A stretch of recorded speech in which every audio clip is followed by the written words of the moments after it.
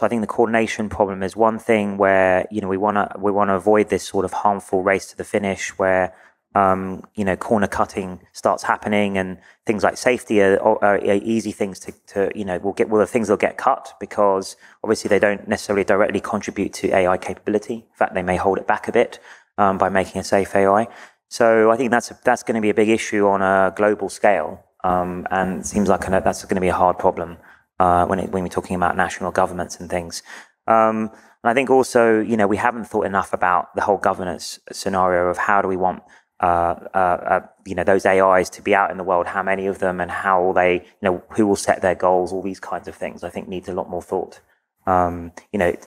once we've already solved the technical problems.